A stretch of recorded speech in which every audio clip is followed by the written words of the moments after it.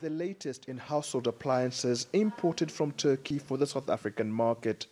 Retailers from all over Johannesburg come to this showroom to select the best products for their customers.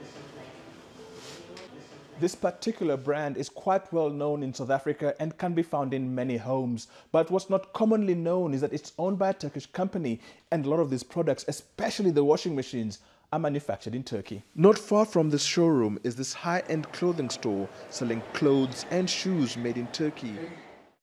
Well, the first thing that we looked for was a country with high-quality artisans. The difficulty in breaking into any market is considering which country has good quality artisans, especially in the clothing and shoe environment. Turkey has got an exceptional range of artisans available in the manufacture of textiles, including leather products. The store caters mostly to businessmen and politicians, and they say that business is booming. It is also fitting that the store is right next door to where the leaders of Brazil, India, China and South Africa are meeting to talk about how to improve global trade. Known as the BRICS group, these countries represent more than 40% of the global population. However, the group has struggled to find a unified voice, with each country forging their own economic and growth paths.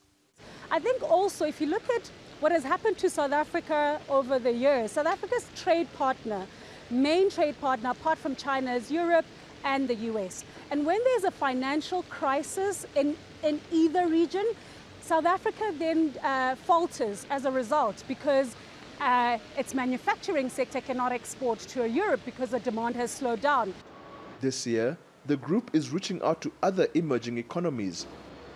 Turkish President Recep Tayyip Erdoğan is attending the gathering, a move seen by businessmen here as one that will potentially open up trade to new markets.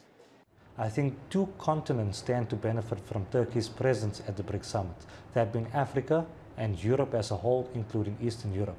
The reason why I say this is because you have two countries that are the gateways in their respective continents. South Africa being the gateway into Africa, and Turkey being the gateway into Eastern Europe and the conduit between Europe and Eastern Europe.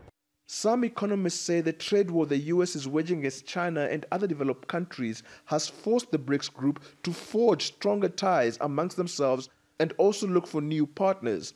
They say that branching out to countries such as Turkey was a necessary step in mitigating the effects of recent US trade policies.